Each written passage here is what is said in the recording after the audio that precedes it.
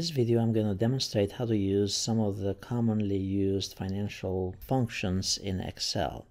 And this would be the payment rate, the interest payment rate, and the principal payment rate. And this primarily has, of course, to do with mortgages and things of that nature. There are a lot of different financial calculations, and you can see them here under the financial column or category under the formulas area. And as you can see, it's a lot of them. So let's assume we are taking a loan for $600,000 for our business. And the loan is going to be for the 6% rate. Nowadays, it's actually lower, a little bit lower, maybe like 3%.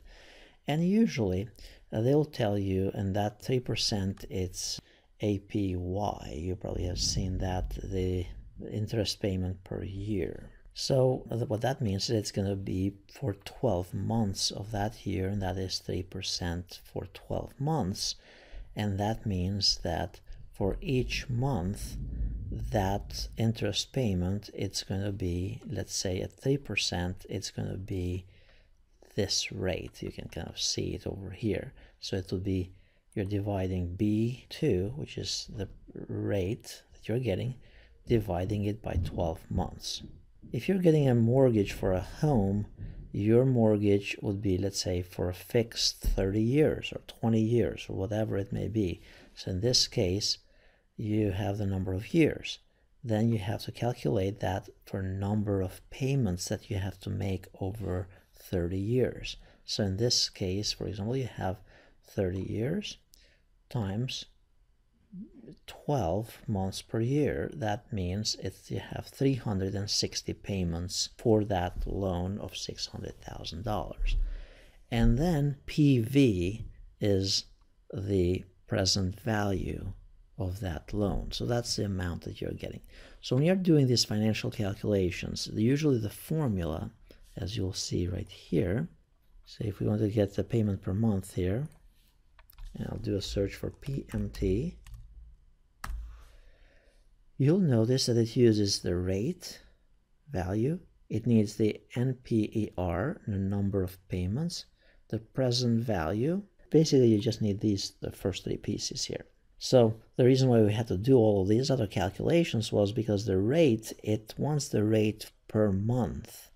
And then the NPER, the number of payments overall for the lifetime of the loan, and then the present value is that.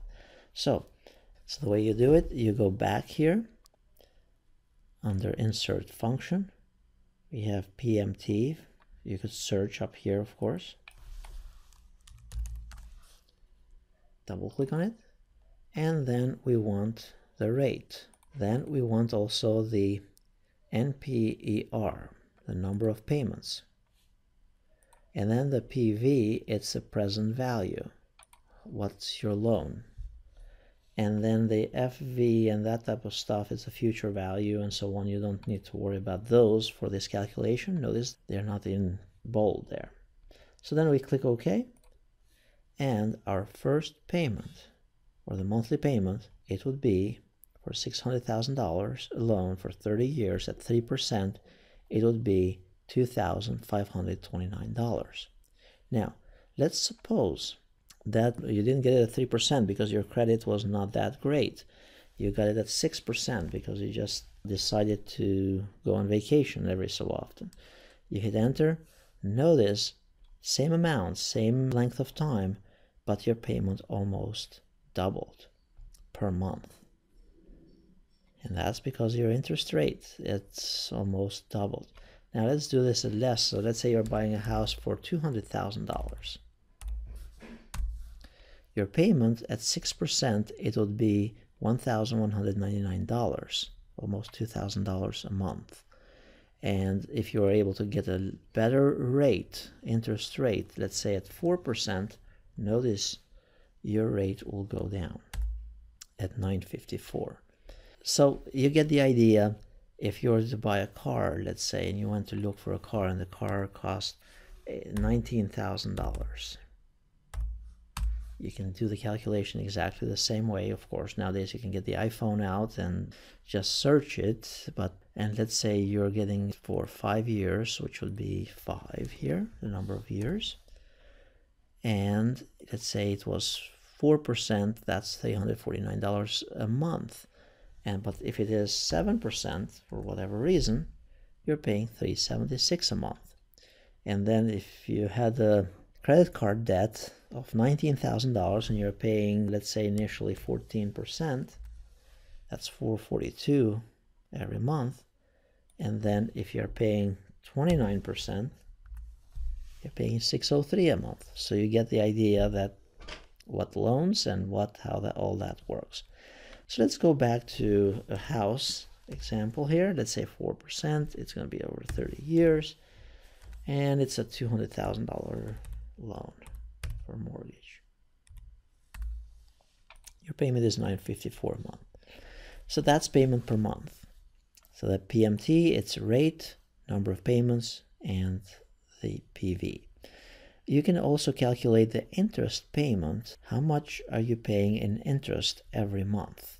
Out of this 954, how much is the bank making the first month that you got it? So here's how you calculate and let's do that calculation down here under IPMT. We go under formulas, we click on insert function, and we are going to search for IPMT. And then double click on it. We choose the rate. Here is our rate. The period for which you want to find the interest. So the period would be the first payment, let's say. So it's slightly different. It's not going to be posted here. So it's going to be, let's say, the first payment that you're going to make. And then the NPER, it's this number of payments over the lifetime of the loan. And then you have also the present value.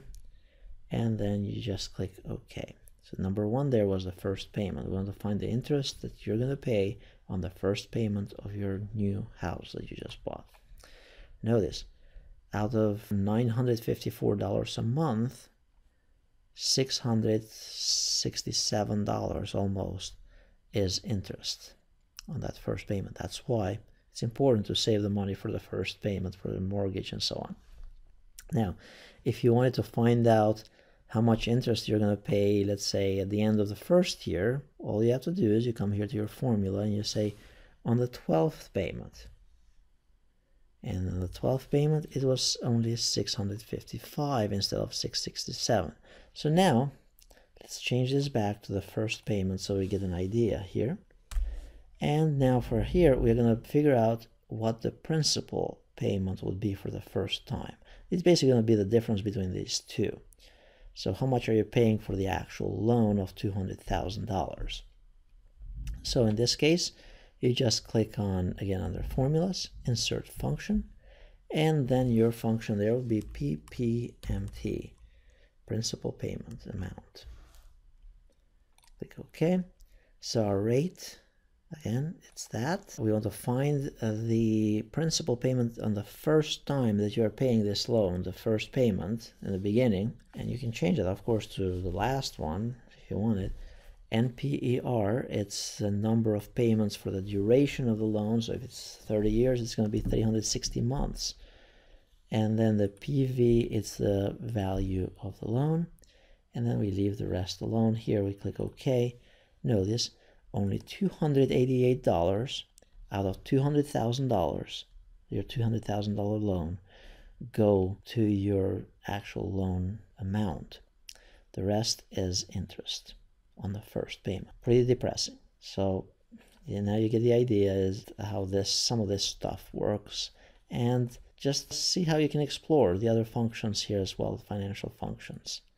Of course, as business majors or as other users out there in business, you can just see what they do and of course Google them or find the rate and all that type of stuff. So that's financial calculations in brief.